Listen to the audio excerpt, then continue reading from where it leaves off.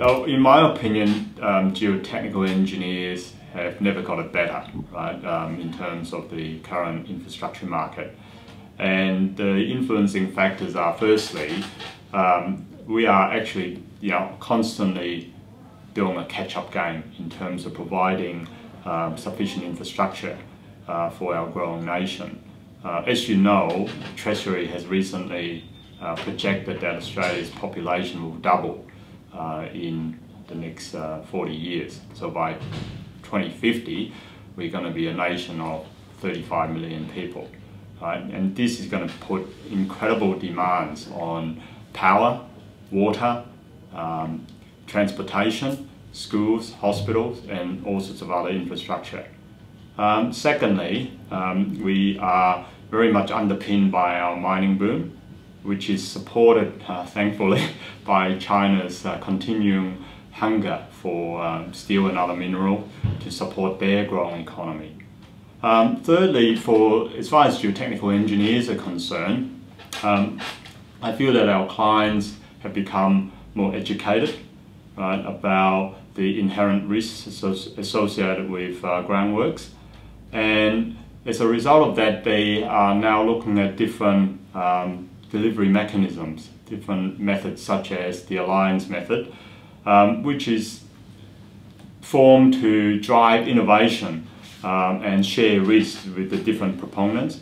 And the aim is to derive the best value for money outcome. So, and that's really great for geotechnical engineers because we now sit around with the owner and the other team members to drive those sort of outcomes.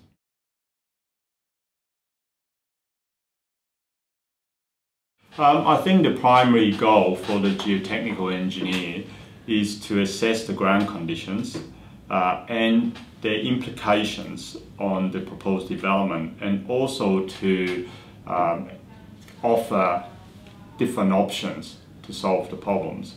Okay. Well, as you know, I mean, ground conditions are very hard to define completely.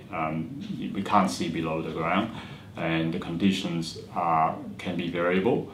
Therefore, to cover all bases, the geotechnical engineer must constantly look for the unknown, in fact, and ask what ifs. And therefore, potential risks can be identified and contingency measures devised that can be put into practice if required. Many geotechnical engineers make the mistake of either assuming risks for the clients or being too conservative in always providing low-risk solutions to the client. Now, in my opinion, these are not the right answers. And that's because clients have different drivers for their projects, and they will have different profiles in terms of time, cost, and risk. So I think the main role of the geotechnical consultant is to come up with different options and weigh up their pros and cons and be able to explain that to the client in a way that they can actually make informed decisions.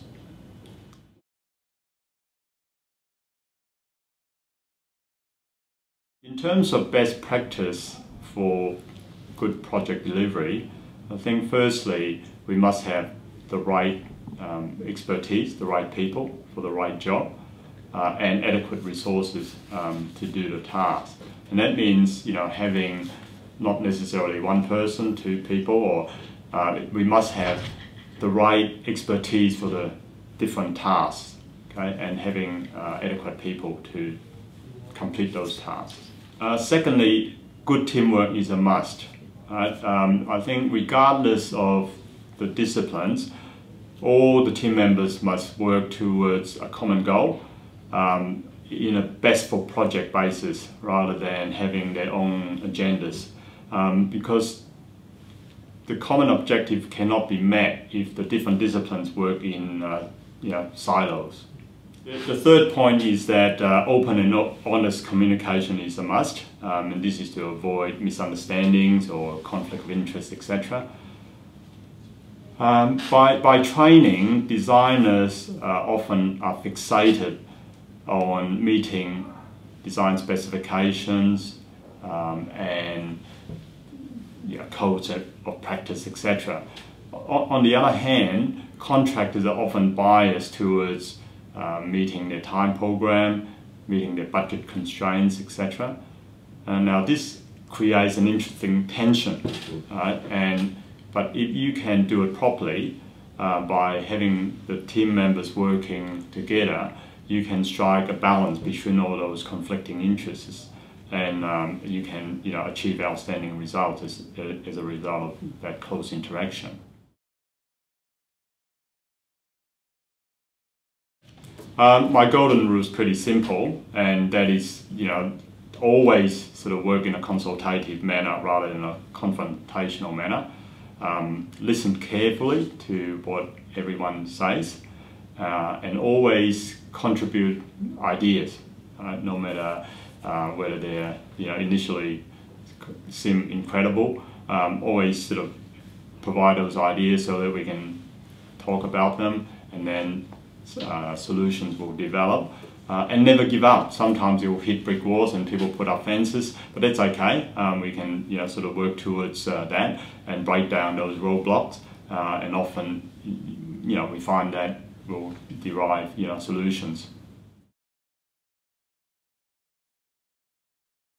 The future of underground planning and infrastructure in Australia is really great. Water, space, materials will always be in demand, and we pay premium prices for these.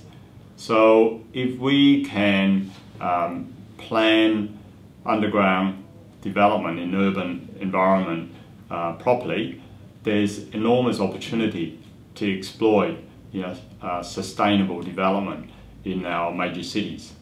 Urban development poses quite a lot of challenge, particularly with respect to the interaction with and the need to protect existing infrastructure.